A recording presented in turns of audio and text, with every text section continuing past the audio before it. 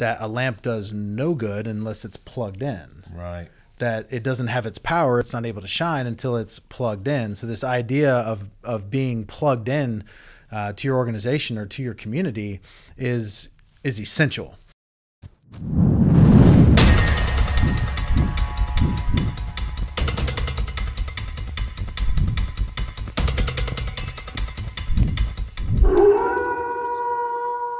What's up, everybody? Welcome to the Sales Wolves podcast. As always, I'm your host, Tyler Harris. Joseph Caldwell. And we are the Sales Wolves. Ow! That's right. It's time for another action-packed episode of the Sales Wolves podcast. Action-packed. This is episode 159. Feeling fine. 159, baby. And the title of this episode is Why Lone Wolves Don't Last. You ever been a lone wolf? Yeah. Are you one right now? No. It's good. Yes. You? Yes and no. Right. Yeah. But definitely been there. Absolutely. Definitely been there. So it is the Sales Wolves podcast, and we talk a lot about what it means to be a sales wolf. But I don't think we've ever really talked about the lone wolf. Right. And I think maybe the best place for us to start is to really have the person that's listening to this, the person that's watching this, really self-evaluate their current situation and just ask yourself, am I a lone wolf? Am I currently in a season of my life where I feel like I am a lone wolf? Because you probably know. You probably Yeah. know. You're alone. You may have acquaintances, but are you really on your life's journey with a tribe or with a pack? Because the lone wolf, and it was fascinating. There's several reasons, and Noam said the two main reasons for a wolf to be alone are the wolf is young and seeking to challenge or join a new pack. That's okay. Or two, the wolf is old or sick and has been banished. And typically the pack won't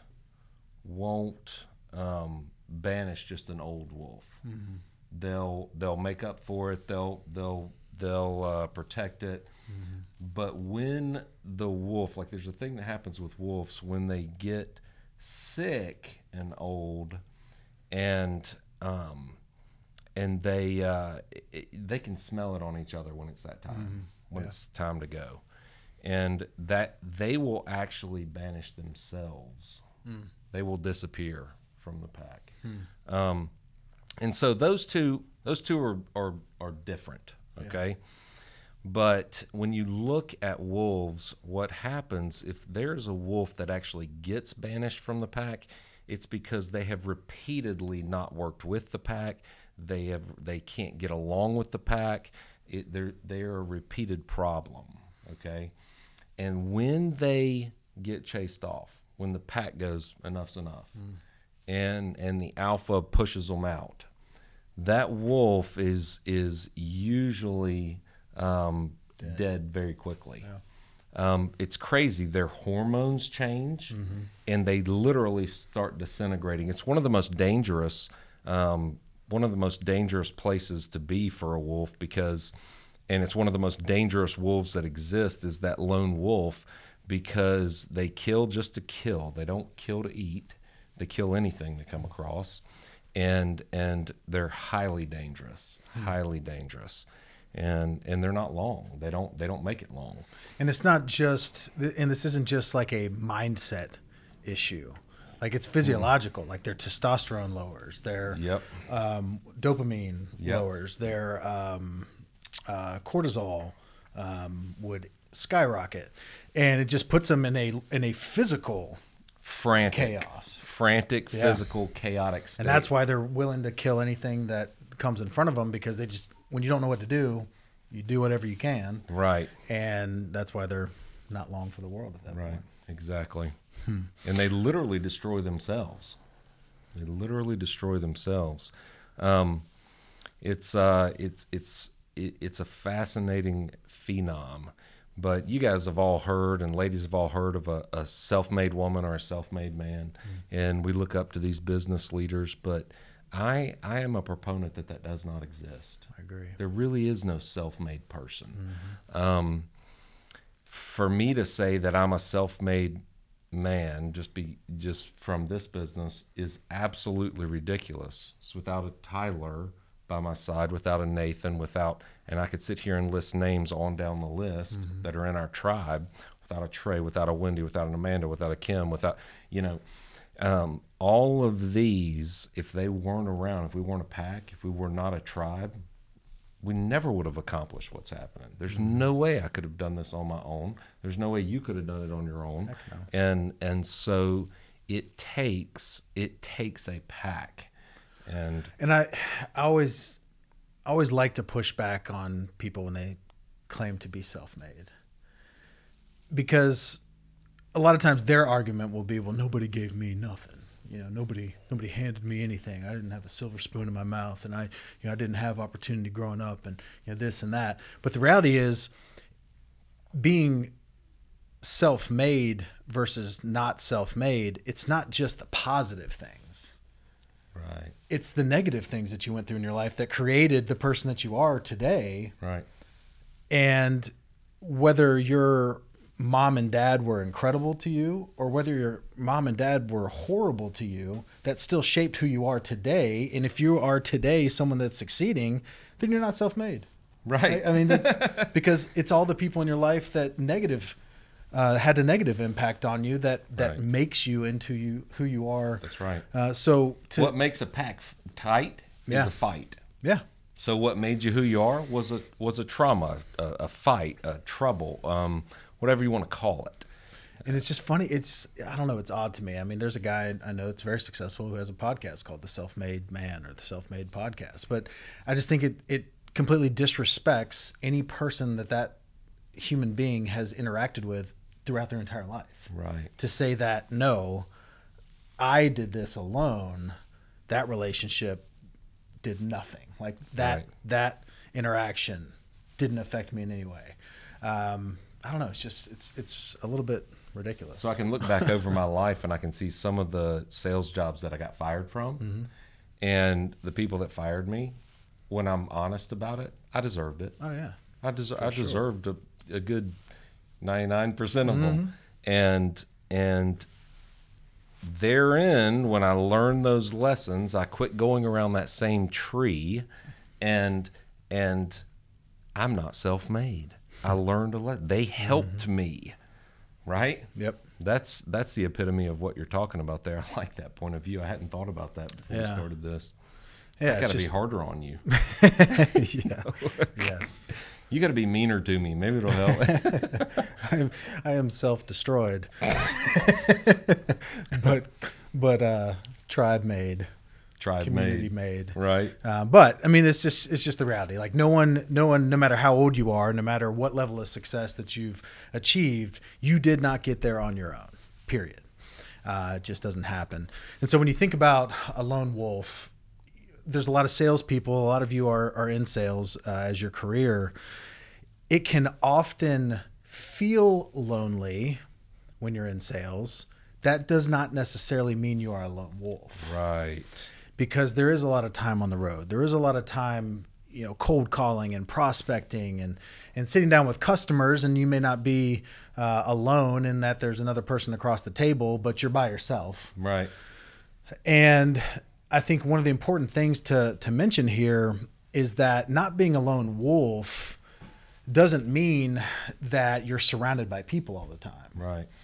But it means that you are plugged in to a community, to your organization, to your company, to mentors, to coworkers that you're competing against and competing with. The analogy of a lamp, that a lamp does no good unless it's plugged in. Right. That it doesn't have its power, it's not able to shine until it's plugged in. So this idea of being plugged in to your organization or to your community is essential, because when you're feeling lonely, if you do not plug in, you can become a lone wolf. Because the lone wolf doesn't start out as a lone wolf. No. It's a gradual process of Right. becoming one. But once you become one, there is massive and immediate action that has to take place.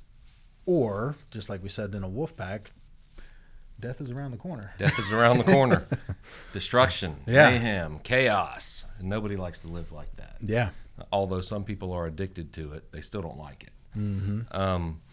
You know, I was looking at this, some of our notes here, and relationship coach Jordan Gray had 4 things that he listed about a lone wolf. And he said, the lone wolf may feel like asking others for support is unnecessary, unfair, weak, pathetic, or dependent. And my answer to that is you can't do life alone. No. That's no fun. We were made social beings. It is part of our drive in us is to be around others and to help them and allow them to help us. And to be a lone wolf in that scenario, when I read that, it's unnecessary, unfair, weak, pathetic, or dependent. You know what? You know what I think of there is ego. That's literally Ego. exactly the words I was thinking. Yeah. That is ego. Yeah. That is like the definition of ego. Mm-hmm. And he said the lone wolf strategy is also commonly a childhood survival mechanism that served them at a time when it made sense. For example, and Tyler covered this, their parents didn't really raise them, and so they felt like they had to raise themselves. But they are unwilling to let go because their ego fears its own collapse. Well, if it's to be, it's up to me, right? That's the epitome of that. That's an ego talking. Yeah. Yes, you have to do that. Nobody's going to do the work for you. Nobody's going to make the calls for you. But when I got 0 results on a call, my God, I got to call Tyler and go, Tyler, man, I'm going to run through what happened here. Something didn't go right. This didn't go right. I don't know if it was just a fluke or if I've got a pattern going on. Can you see what I'm saying? Yeah. And a lot of this within the wolf pack, if you will, but within your organization, within your community, we talk about this a lot within our organization as far as communication goes, is that there are going to be times and seasons where you need the pack. Mm-hmm. Where you hit a rough patch, where just life happens to you and you need that support. You need to be able to ask questions when things go wrong. At the same time, there's going to be seasons where the pack needs you. Absolutely. And unless during your difficult season, or let's take the reverse, and unless you're there for others are not going to be there for you when you need it. And so it's kind of a catch-22. Have you seen both happen to yourself in this organization? Oh yeah, absolutely. Me too. Yeah, it's, and I remember when this stuff started really forming in my mind. It was before this business, and I had somebody tell me, and I read it in books, and it's a cliche that you'll become your 5 closest confidants, right? And I looked and I was like, well, that's no big deal. I don't have 5 close confidants. I don't know anybody that I associate with really or have deep relationships with. And if you have nobody, then you're going to be nobody. Yeah. Right? So I when that was an aha moment in my life, I was like, oh my gosh, I probably need to be nice to people and care about people, and I first had to learn some self-care because I was pretty harsh on myself at that point. And you'll find that most lone wolves are extremely critical and judgmental of themselves. And so guess what? By default, they are extremely critical and judgmental of others. And it's very hard to form a pack or a tribe when you are that way. Yeah, and the other way I've heard that quote is that you'll become the average of the 5 people you spend the most time with. So if you're not spending time with 5 people, if you're just by yourself, then you're going to become the average of you, which means you're not going to grow. Ever. You're just going to stay the same. Right. Which is obviously not good. You know what's funny is not social isolation. We talked about being social beings. They did a study, and social isolation is worse than smoking 15 cigarettes a day.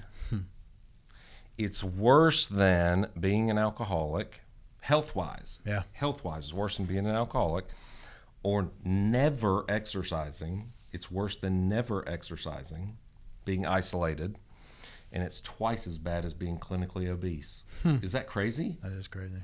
That was from that relationship coach Jordan Gray. That's nuts to me. Yeah, and the interesting thing is when it comes to especially sales, people seem to isolate themselves when things are not going well. And a lot of that again is ego. It's pride. You know, I don't want to be a part of the community because I'm not doing well. When I start doing better, then I'll plug back in. Yeah. And that's just taking you down an inevitable path towards your demise. And so the way we started off this podcast and asking you, are you in a current season in your life where you feel like a lone wolf? It's being able to realize, like, am I isolating myself right now? So that's the first question. But then the second question is why? Why?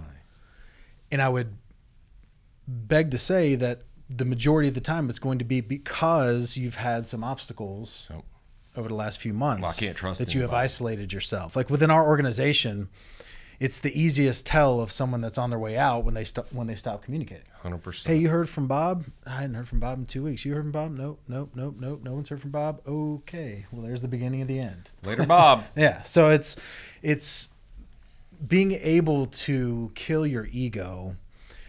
And when you're going through a difficult season, when you're going through a difficult time, being willing to ask for help, being coachable, being teachable. Some of our best coordinators, our best agents that work with us that have been here for years, if something goes wrong, they're immediately on the phone with a mentor. They're immediately on the phone with the coach. They're immediately on the phone with us saying, hey, this is what happened. You know, what would you have done during this situation? This is someone that could be and should be giving that advice to someone else as well. Right. But they're still, their ego is such that they're completely willing to be open about their faults and about their about the obstacles that they're going through. And that ultimately is what keeps you in the pack. Right. But when you start isolating yourself, not only do you have all those negative side effects, like we just talked about, how actually terrible it is for you, but the perception of you from the pack just starts to steadily decrease. That's right. As people don't hear from you, they assume you're doing nothing. Right. Because if I don't know what he's doing, I'm assuming he's not doing anything. Nothing. And that's not a good place to be in from a leadership perspective. But for those of you that are out here or that are listening or watching that are in a sales leadership type role, you really need to focus your time on figuring out who the lone wolves are and seeing if they are in a situation where they're savable or not, where they're rescuable or not, because some of them won't be. They're too far gone. Right. But some of them you can save, and it'll take you being proactive, because more than likely, if they've isolated themselves, if they're a lone wolf, they're not going to all of a sudden just snap out of it and start plugging back in. So it's being able to proactively reach out to those people and just say, hey, what's going on? What's up, man? Nobody's heard from you. Yeah. You know, what's going on? Be able to have those transparent conversations, and starting that conversation with a time where you felt isolated, where you went through a difficult time and became a lone wolf yourself, and how you got yourself out of that, and how you plugged into the community and the organization, and how you reached out to people to figure out, you know, what you were doing wrong, so that you can pull those back in, because you don't want to just leave them out there to die. Yeah, and if you're riding high, don't ever forget the difficult times. Yeah. Right? Yeah. Because if you're riding high, it is pure selfishness to not turn around and reach down and help somebody that may be struggling. It's pure selfishness. Now, you can lead a horse to water, you can't make them drink, right? So it's funny. You can get in and I've done this. I've created a lot of anxiety and frustration for myself for people that wouldn't accept the help. But I love the line from the movie with Kevin Costner in it, when he was the Coast Guard rescue swimmer. Yeah. And they asked him who he decides how does he decide who he saves and who he lets go when he's rescuing somebody in the water? And he just looked at him and said, like, it wasn't even comprehensible. He goes, I swim as hard and as fast as I can, and the sea takes the rest. And so when you are riding high and you offer help, offer a solution, or offer a lending ear just to listen, don't base what they decide to do. You can't take it to heart. It just is what it is, right? People have to make that decision to make that leap from lone wolf to pack, and it is what it is. But it's funny. I saw this quote here. It says, yes, you can get by as a lone wolf for a time, but without a tribe, it is impossible to thrive. I love that saying. And then how to overcome your lone wolf tendencies. Being a lone wolf, you've isolated from relationships. And since we're social beings, we need relationships. How to overcome your lone wolf tendencies is fight like hell to create a social life. That doesn't mean you need to go drinking every night, right? That's probably not the solution. That'll create more isolation. But connect with people. Put yourself in a situation, connect with people, support people, reach out to people, and form that tribe, right? And then extend to others an offer of support, right? And then extend to others and ask for support. That's one of the keys. It's a give and take, and that's how relationships are formed. One of the things I've learned over the last 6 months, and it's regard to number 2 that you just said, extend to others and offer support, is this idea of if you need it, be it. If you need hope, then give somebody else hope. Right. If you need certainty, help clear up some of the uncertainty in somebody else's life. If you need, community, be community for somebody else. Like if you need support somebody else. Right. I think it's fascinating to see how the very thing that you so crave and desire, if you just be that for someone else, that you will create it within yourself. That's right. Or you will create that reciprocal value back from the person that you just supported, or from somebody else that sees you proactively supporting another person. But just by the simple act of doing for someone else what you need done for you, it's almost like you're doing it for yourself as well. And you don't do it with the expectation that they'll be it, but it will show up. And in reverse, when I talk to people and they say, well, people just hurt me. I can't trust people, or people screw me. I want to look at them and be like, well, quit screwing yourself. Yeah. Quit screwing yourself. Man, if nobody around you is trustworthy, it's because you're not trustworthy. It's because you're not trustworthy. I love Erwin McManus in this one sermon. He said, I love how people say, like, nobody gets me. And he's like, because you don't get you. Yeah. Nobody understands. That's because you don't understand. Oh, yeah. How much understanding have you gifted to yourself and others? So exactly.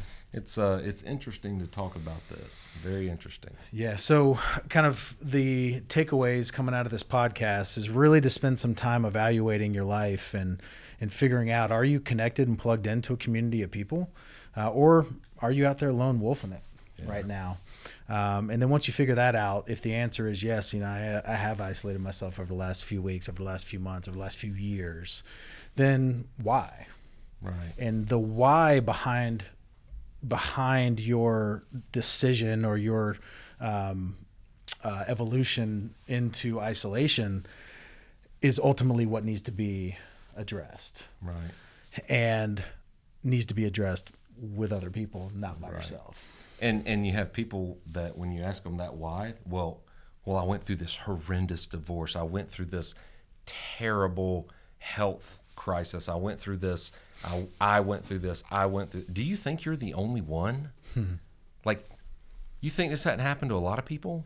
I mean, you think you're the only one on this planet? Yep. I mean, reach out, talk to people, form relationships, and don't do life alone. And even somebody that's killing it financially, but they're a lone wolf and they're out there. They're a predator. In my book, they're just a predator. And I promise you, the day you exit this earth, you will not think, God, I wish I'd made more money, or wish I'd made more sales. You'll go, man, I wish my kid was here. I wish I'd spent more time with them. I wish I had at least 6 best friends to carry me off this planet, right? I wish I had gone on that fishing trip. I wish when John was going through this, I had called him, because I went through that and I could have helped him. It's never, if you read the biographies of all of the most successful people that have ever lived, on their deathbed, they never, ever mentioned a thing that they wish they had more of or something. It's all relationships. And so pour yourself into those. Pour yourself into those as you're going through this journey of life. Absolutely. So with that, guys, this is episode 159? 159 of the Sales Wolves podcast. As always, I'm your host, Tyler Harris. Joseph Caldwell. And we are the Sales Wolves. Ow!